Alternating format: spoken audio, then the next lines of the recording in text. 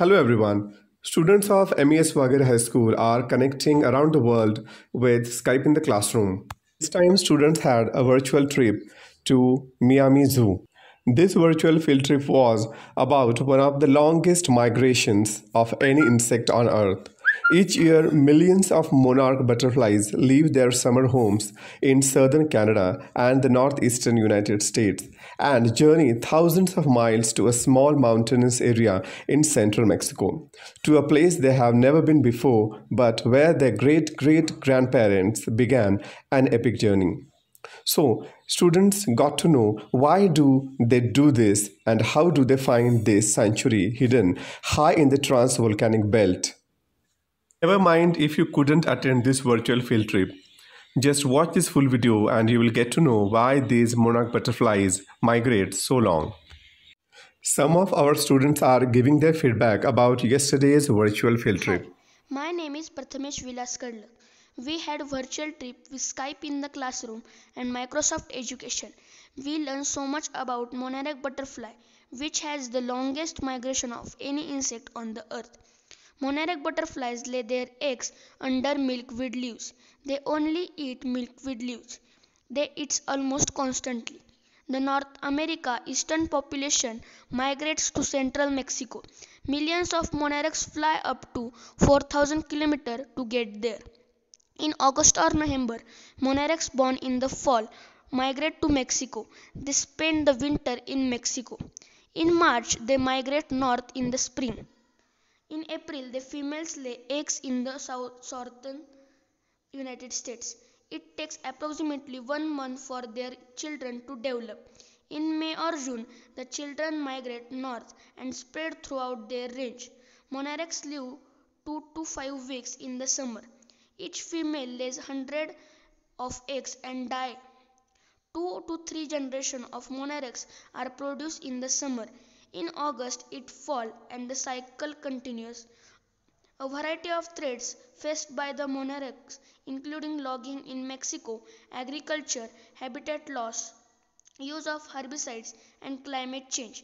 Herbicide use the decreasing the availability of their primary food source, the milkweed plant. In Mexico, the people believe that the spirit of dead people comes in form of butterfly, and they celebrate like a festival. Thanks to Sir and Zoom Miami Sir. Thank you.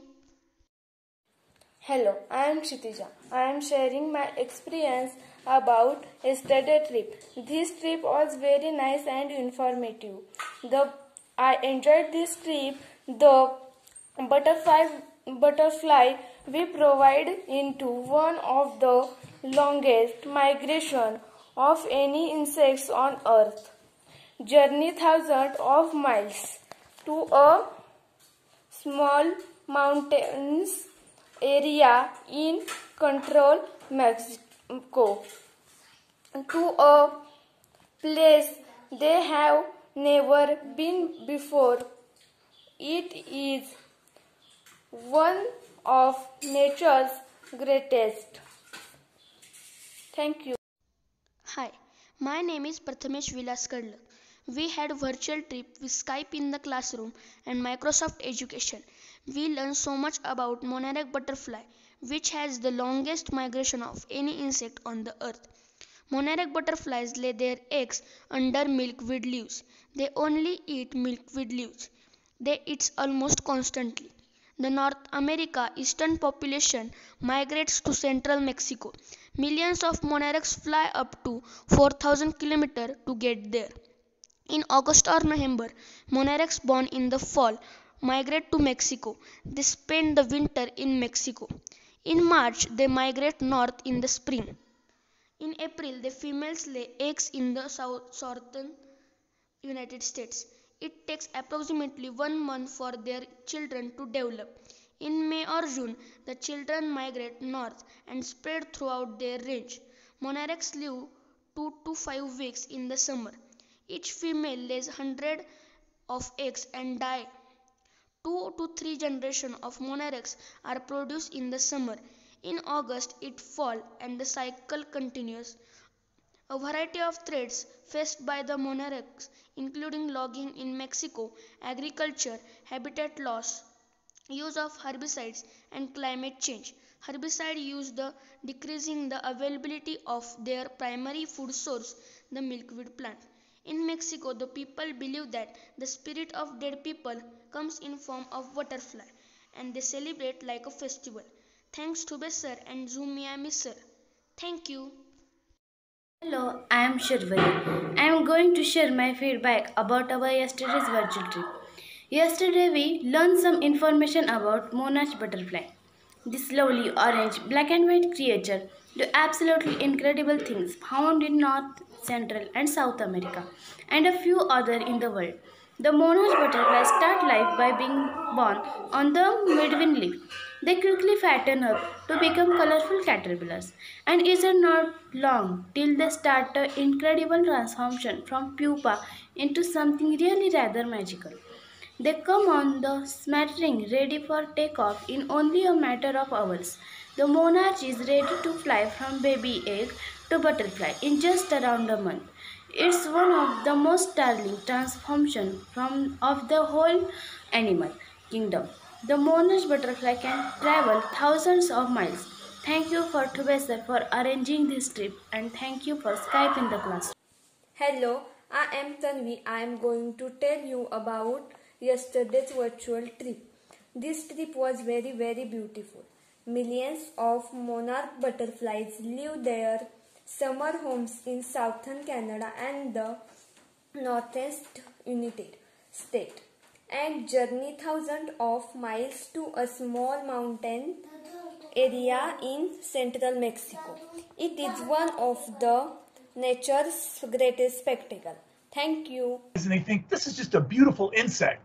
But when you hear about this particular butterfly, the monarch butterfly, the eastern population here in the United States, this is going to blow you away. It's absolutely amazing what the butterfly can do. You know, we talk about insects and, you know, butterflies are many different species. There's probably close to 20,000 species of butterflies. So there's a lot of them. Here in the North America, there's probably about, 750 to 800 different species of butterflies. And they range in size from the tiny little skipper that less than an inch in size to the beautiful birdwing in Queensland, New Guinea, which is almost a foot wide, just an incredible butterfly. So you have a big variety. You know, we have a lot of different kinds of moths too. People wonder how you tell the difference between moths and butterflies. One of the big ways is the wings. When butterflies, and there's always exceptions, but generally speaking, when butterflies close their wings, they close them in a resting position over their bodies, kind of like this, right? Moths will kind of have their wings draped over their bodies, and their bodies tend to be very fat. The moth bodies tend to be very fat, whereas butterfly bodies tend to be really skinny, okay? And the other thing is the antenna. If you look at the antennae of butterflies, they tend to be thin with a bump at the end. Moths will have antennae that actually are very thick, and sometimes they have like little feathers on them too. So a lot of people say, well, moths are active at night and butterflies are active in the daytime. That's generally true, but there are exceptions to that. But today, we're going to talk about a particular butterfly, the monarch butterfly. So what I'm going to do now is we're going to have these images come up on screen to talk to you about this incredible butterfly and to see, you're going to look at it and you're going to see, wow, this looks very familiar to what I've seen maybe here in my own country, because monarchs are one of the most globally distributed butterflies in the world. So let's see here. I'm going to go here, and I think we got on the share screen here. We're good to go. Okay, so, nope. No, keep on talking. So what we're going to do is we've got the butterflies, and these monarchs on the eastern. She's saying no. Anyway, I want to show you some incredible images of these butterflies and give you the facts about them that are really going to blow you away, because people don't realize. Share screen. I did. Oh, there it is again. Oh, here it is. Open share. There it is. Got it now. Okay. Boom, man. We got the butterfly.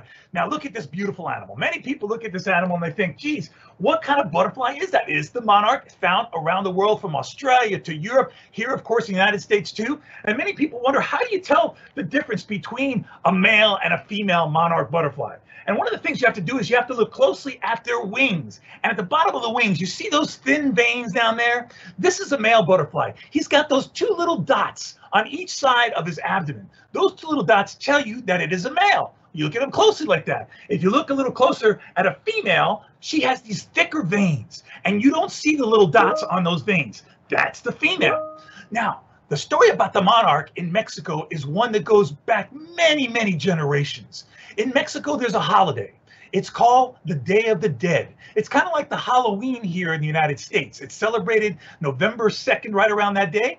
And the reason why it's celebrated, it's kind of like a Halloween, is because they call it the Day of the Dead. Here in the United States, we always talk about animals being, scary costumes and scary stuff for Halloween. But in Mexico, it's not. The Day of the Dead celebrates the monarchs. Why?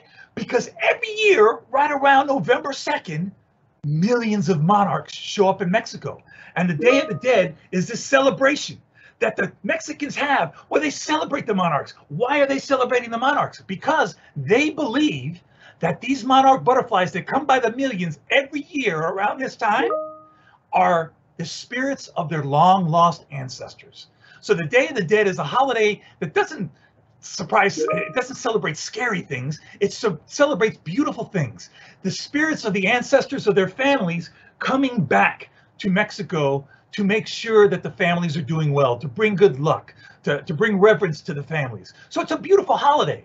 But nobody understood why all these butterflies showed up on November 2nd or right around that time into the central part of Mexico, up into the highlands. Nobody did. And for the same reason, nobody really knew what happened to all the millions of monarchs that were in the northeastern United States, everything east of the Rocky Mountains in the United States. All the monarchs, all of a sudden, come September, October, just disappeared. And people said, well, did they just die? But you wouldn't see bodies of dead monarchs everywhere. Whereas you saw them flying and all of a sudden they just kind of flew away. Where did they go? Well, I was in high school back in 1976, and one of my favorite publications was National Geographic magazine. And I'll never forget, in August of 1976, picking up the National Geographic magazine and seeing this on the cover, where it says, discovered, the monarch's Mexican haven, with a photograph of this woman on the cover with thousands of monarch butterflies all over her. And I read that article and it was just absolutely incredible because it told me how they found out that the monarchs were migrating down into Mexico, and they were going to this one little spot just in central Mexico, up in a place called Michoacan, the state of Michoacan, up in over 10,000 feet up into the mountains. And in that city, the little cities around that little mountain area are called Ocampo, and different areas they're celebrated throughout Mexico because they brought all this attention to Mexico. Once they realized that these monarchs were going there, it became famous. People wanted to know, why are these monarchs flying there? We wanted to learn more about this incredible, this natural migration, the greatest single migration of any insect on Earth. You saw these gift shops established. You saw the new signage go up. They made it biospheres. It became a UNESCO World Heritage Site. It became famous. This little tiny mountain area, 10,000 feet above sea level. Look at those pine trees up there. Those pine trees look small in this photograph, but they're not small. They're over 100 feet tall. They're called Oyamel pine trees. And every year, come the end of October, beginning of November, millions and millions of monarch butterflies fly from all over the East United States and land here to winter. Now, this is an incredible story. Why? Let me tell you. Because the generation starts here, right? And they'll start here, and they start flying north as the summer goes, heading up into the United States from central Mexico. And they only live about 5 weeks. That's the average lifespan of a monarch butterfly, 5 weeks. So they fly north for 5 weeks, and then they lay their eggs and they die. And that generation then hatches out, and it flies further north for 5 weeks, going back up into the central part of the United States, lives for 5 weeks, lays its eggs, and dies. Then the next generation hatches out, flies further north, gets up into the northern part of the United States and the southern part of Canada, and it lays its eggs and dies. So now we've got 3 or 4 generations that have made its way from central Mexico all the way up into southern Canada. This is what the amazing thing is. Folks, I get lost sometimes driving in my own neighborhood. If I don't have GPS on my car telling me where to make a right turn and a left turn, I get lost. How does a butterfly that weighs less than an ounce, fly thousands of miles, over a mile high in the sky many times to get to this place? It's amazing when you think about how nature works. As the sun starts coming up and the heat starts coming out, these butterflies will soon start to wake up. You start seeing their wings start to spread. As the rays of the sun start coming through the trees, you'll see them and they'll start They'll start moving up, going up towards the sun. And as they do that, the sun becomes stronger. And all of a sudden, if you listen closely, you'll hear as they start vibrating. They use their wings and they open up, and then you start to see the color, because when their wings are closed, you know, the vibrant color of the monarch is on the inside of the wing. So as they start opening those wings, you start seeing those vibrant oranges and blacks and whites. And you see them close up, and they all of a sudden, they're shaking everywhere, they're vibrating everywhere. And you see them start to shudder around and walk towards the sun, trying to get as much light as they can. They'll open their wings and they use them as solar panels, grabbing in all that heat, storing all the heat they can. And then all of a sudden, once the temperature reaches 60 degrees, you look up and thousands of butterflies take off. They're flying up in the trees, and it's just amazing. There's literally tens of thousands, if not hundreds of thousands of butterflies flying over you. The entire forest becomes full of life. It's like an enchanted forest. If you've watched Peter Pan or Disney World, you've seen Tinkerbell flying around. It's like a million Tinkerbells are flying all over the forest. And what they do is they come right down to the plants on the ground.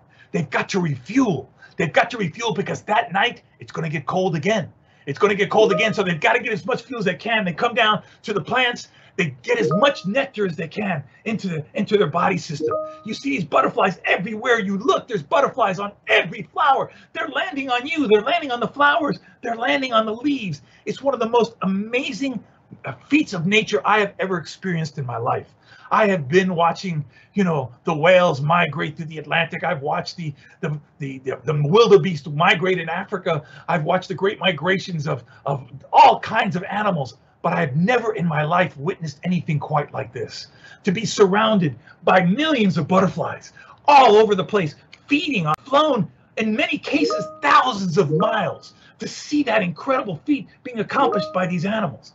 Everywhere you looked, there were butterflies coming to life. They were grabbing on every surface, grabbing every piece of fuel they could get. It was just phenomenal to watch. I cannot say enough about what an extraordinary event to see these butterflies coming down. And then the public would be allowed in.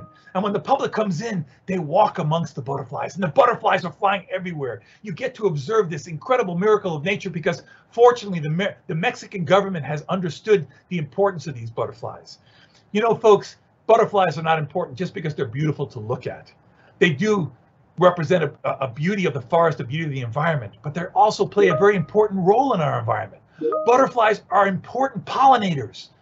Without these pollinators, we have butterflies, bats, bees. These are important pollinators in our world. Without those pollinators, ecosystems could collapse. We could lose so many species of plants. We lose biodiversity. Biodiversity is what keeps our environment healthy. And butterflies play a crucial role in that. We need these butterflies to migrate, to do this pollinating from plant to plant so that these environments can continue to thrive and continue to succeed. So as you walk through the sanctuary, patrons are asked to just stay on certain paths so that they don't disturb the butterflies. You have to be careful where you're stepping because many butterflies just land on the floor in front of you. So it's incredible, people taking pictures surrounded by butterflies. But remember what I told you about the belief of the Day of the Dead of Mexicans. It's not a scary holiday like our Halloween is. The Day of the Dead is, again, a celebration. It's a celebration because all of these people here believe that these butterflies represent the spirits of their long lost ancestors, their grandfathers, their great-great-grandparents, their great-great-grandparents, their uncles. Anybody who has died in their past has come back in the form of this butterfly.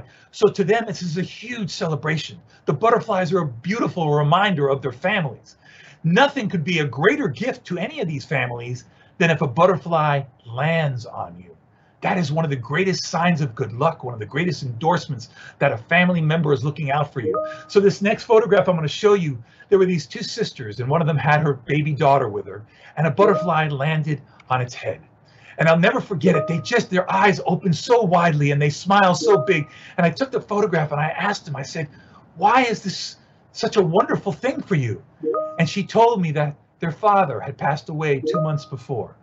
And she firmly believed that butterfly was the spirit of their father coming to bless the granddaughter that he never got to see in real life.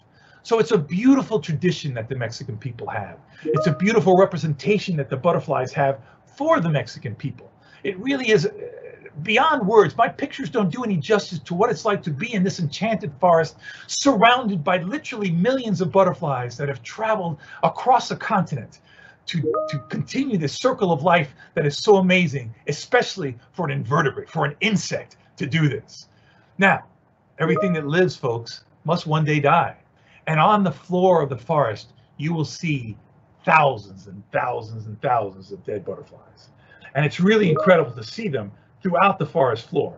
I mean, I cannot tell you, as far as you can see, you will see these butterflies just carpeting the floor. But as I was looking at the butterflies, I noticed something that caught my eye. This butterfly, it had a tag on it, which was incredible, because the reason why we know about the miracle of the migration of the monarch butterflies is because of citizen science.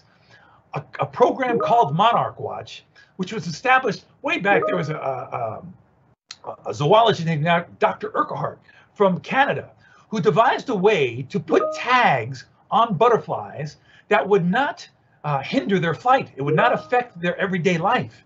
And what he did was he put tags on them with numbers so that if people found the butterfly with a tag, they could call the number and they could give the tag number and learn where that butterfly was. And that's how they learned. They would tag a butterfly in southern Canada that they would find in Mexico and say, my goodness, this butterfly traveled all the way to Mexico from southern Canada where we got the tag. This particular butterfly that I found, that tag number corresponded with the butterfly and told me that that particular butterfly had been tagged in Michigan, in the northern United States.